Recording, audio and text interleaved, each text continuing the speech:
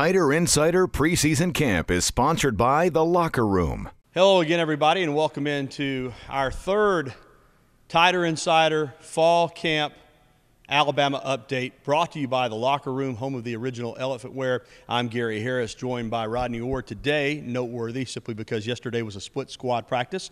Today, for the first time, we got to see the entire team out on the field at one time. And let's hit on a couple of groups that we didn't mention yesterday, and particularly since they were all out there together. Let's start with the running backs. Obviously, you've got Yeldon, Henry, and Drake, with Jones and Tenpenny out there as well. This is another group that has a lot of different guys, a lot of talent, but, you know, probably only going to play three of those guys. How do you see that rotation breaking down? Well, obviously, T.J. Yeldon's a guy that's rushed for 1,000 yards the past 2 years. And, you know, Gary, I know there's been some talk about maybe he might lose his job. Very, very doubtful about that. I mean, he's a dependable running back. We know what he can do, and certainly I think he's going to be your main guy. And then, you know, the question is, you know, how are you going to play the rotation out with Henry and Drake? And it will probably depend on the situation. I mean, what do you need in that particular situation? But, you know, Drake and Henry certainly great backs in their own right. Drake brings that, you know, that speed. He brings something different, that speed, big playability. You know, Henry can make those big plays, but he can also run with power. We've seen in the past, you think you've got a lot of depth at running back, then one or two guys go down, and you just can't have enough running backs, particularly in this offense. Wide receiving core, a lot of numbers there. Let's start, of course, with Cooper, Jones, and White. But there are a lot of guys that can contribute. We may see 4 or 5 of them on the field at one time, and let's don't forget the tight ends with Howard and Vogler as well. Another area with a lot of playmakers.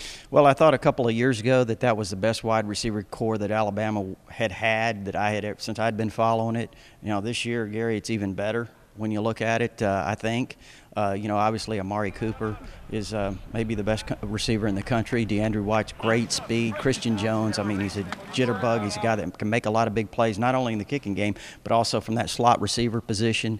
And, you know, some of the younger guys to watch out for. Robert Foster, highly heralded player. We know what he can do based on the A-Day game, and he was redshirted last year. Cameron Sims is a young freshman who came in the spring, looked really good. They've got so many guys. Chris Black is a guy that made some things happen last year in some limited opportunities. O.J. Howard at the tight end position. Brian Vogler's back for his senior year. Seems to have a different attitude, Gary. He said he's kind of taken on more of a leadership role. He's done things in the offseason in terms of his work ethic that he had not done before. So, again, I think he's kind of taken up that leadership role. Ty Flanoy-Smith, a guy who transferred in as a junior college player. He's another guy to really keep an eye on.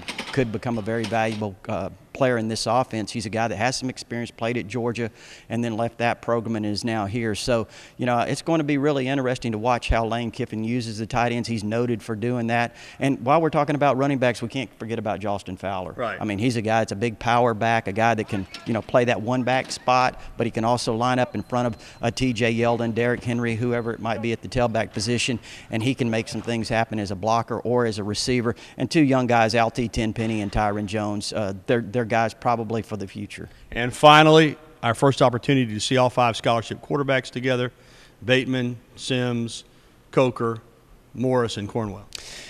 Yeah, and I think when you look at that, obviously, everybody knows that it's probably Coker and Sims are the two guys kind of battling for that spot. And, you know, we've talked about it, Gary, and I know you agree with what I say or what I think, and that would be that, you know, if Coker wins the job, I still think that Blake Sims will have a role because he can bring some things different to the table, you know, so I think he can do some things and may get a particular role or specific role in games. And, you know, you have Cooper Bateman, a guy that really made a lot of progress in the spring last year as a redshirt freshman. And, you know, he's coming into this year, you know, with some more experience in terms of the practice. So I think he's really grown over the past year.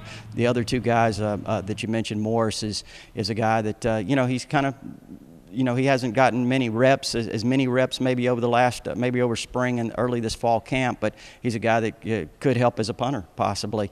And then also David Cornwell, the freshman who we talked about last night. That's our update for Saturday, August 2nd. Sunday is Fan Day and Media Day. Stay tuned to TighterInsider.com and WVUATV.com for more Tighter Insider Fall Camp updates brought to you by The Locker Room. Tighter Insider Preseason Camp is sponsored by The Locker Room.